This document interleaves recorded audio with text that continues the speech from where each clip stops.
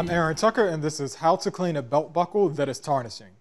Since most belt buckles that are purchased from stores, you really don't know exactly what the material is. So if you're not sure what metal it is, I suggest using a polishing cloth. Polishing cloths can clean pretty much any metal out there. If you know exactly what type of metal your buckle is made out of, then you have other options as well.